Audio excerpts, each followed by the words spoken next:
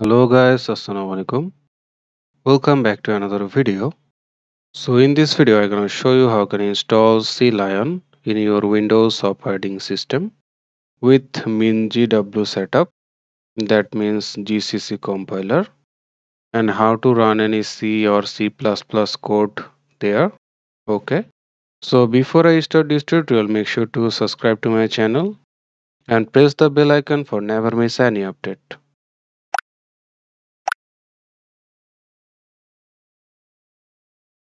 So let's start it. So first of all, you need to open your favorite browser and search for Clion. And as you can see, visit the first link which is appear here, which is from www.jetbrains.com. Just click on it. And once you click on it, it will show you this kind of web page. Where as you can see, Clion is a cross-platform IDE for C and C++. Okay. So here you need to go to the download. And as you can see at the time making this video, the Clion version is 21.3.4 and this is the date when it was released. And for install this you need to know about the system requirement by clicking here.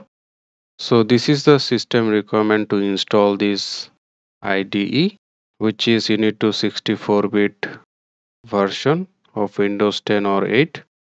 You need 2 GB free RAM and hard disk need 2.5 GB and it's need this minimum screen resolution. So as you can see at the top of the download, it says Clion includes an evaluation license key for a free 30 days trial. That means it's not a free software, but in this video I am going to activate this IDE with my free license so that I can use this application with free of cost. So if you don't know how to create a free license account in JetBrains.com, don't worry about it.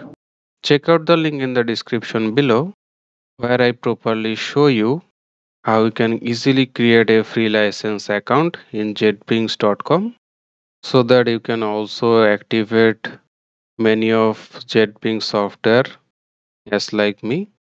So for download this, just simply click on the download. And as you can see, it's open our download page. It's around 584.07 MB. Just download it. So once our download is complete, just open the folder. As you can see, this is our Clion exe file. So for install this, you need to double click on it. So once you double click on it, it will welcome you to the setup. Just choose your next option. And here is the location where our Clion is installed. And at the below it will show you the space required. It's need 2.3 GB. And then you need to choose here next option. And at the installation option, you need to check mark this, which is going to create a desktop shortcut. And you also need to check mark this and also this, which is going to create a environment variable path in our Windows operating system. So after that you just choose here next, and here it will show you to choose here your start menu folder. I just set it by default and choose here install, and as you can see our installation is started. So once our installation is finished, it will tell you to reboot it. So just simply choose here the reboot now option and click here finish, and it will automatically restart our PC. So once our restart is complete, now it's time to open our Clion. Just simply double click on it. So once you double click on it, it will show you some of user agreement. Just tick mark this option and choose here continue. So once our Clion is open, it will show you the license where I just log in my free license account to activate it. So if you have free license account, so what you need to do, you need to just choose the JB account and click here login to JetBrains account. Okay. So once you click on it, it will take you to the browser and tell you to log in with your username and password. So just simply log in with your account which have your free license. Okay. So after logging this, it will show you a message which is authorization is successful. So just simply close the browser and you need to choose here the activate option to activate your free license. Just click on it and as you can see, it will activate our free license which subscription is until the 4 March 2023. So now I can use this IDE until this date. So that's how you can activate your free license account.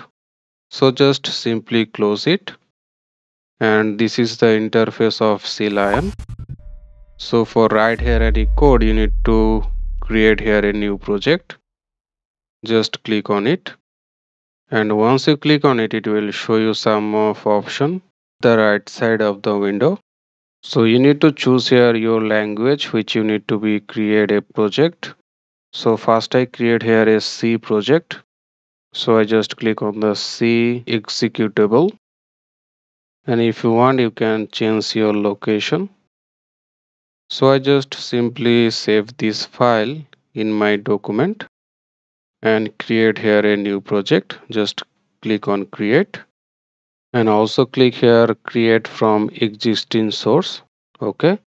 So as you can see it's open our new C project, but it will also open a project wizard where it will show you to download the MinGW bundle. So without the bundle you can face some of troubles here to run any code there. So now we need to download here this MinGW setup. From here just click on the download and here is the installation link.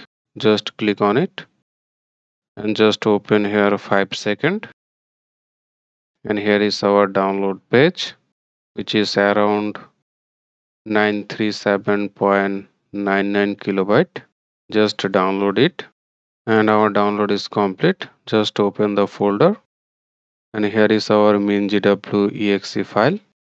So before you install this you need to close your Clion IDE. Okay. So for install this MinGW you need to double click on it. So once you double click on it, it will welcome you to the MinGW installation. Just choose your next option and now it will show you the settings. From here you need to go to the architecture and choose here x86-64. Okay, and choose your next option. So here I just minimize the file path so that I easily understand where our MinGW is installed. Okay, and after that just choose here next, but as you can see it will not install. So if you face this type of installation error, don't worry about it. You just check out the link in the description below where I show you how to solve this MinGW installation error and how to set the MinGW folder in our environment variable path so that every application can find this MinGW setup. Okay, just check out the link. So after solve this problem, now you can verify your MinGW installation. For doing this, you need to go to your search bar and search there CMD and just open the command prompt and simply just write here GCC space double hyphen version and press here enter. And as you can see, our command prompt easily find our GCC or MinGW setup and here is the version. at the time making this video. This is the latest version of MinGW, which is 8.1.0. So now what you need to do, you need to again open your Clion IDE. Just double click on it. And for set the MinGW path, you need to go to the file and choose here settings. And from settings, you need to choose here build execution development. And from here, you need to choose here the tool chain. And now what you need to do, you need to go to the tool set and click here this arrow icon and choose here your folder path. Just click on it. And as you can see, it will automatically find your MinGW setup, apply it and OK it. Our MinGW setup is complete. So now you can easily run any C or C++ code there. So here as you can see, it will by default write here hello world C code. To run this code, you need to go to the run option. And as you can see, it will show you the hello world output. And if you want to write here C++ code, what you need to do, you need to again create here a C++ project. Just simply go to the file, go to the new and project and choose here C++ executables. Choose here create and here it say you can open this project, this window or new window. I just choose here a new window. And as you can see, here is the C++ hello world code. So for run this code, you need to click here again run option. And here is our C++ hello world output. So that's how you can execute here any C or C++ code. You can also apply here your own code. So I hopefully guys you understand how to install Clion in your Windows operating system with MinGW setup and how to run any C or C++ code there. So I hopefully guys you enjoy this video. If you enjoy this video, don't forget to like, comment and share. And if you like this type of video, don't forget to subscribe and press the bell icon. And I will see you guys in this next video inshallah. Thank you so much.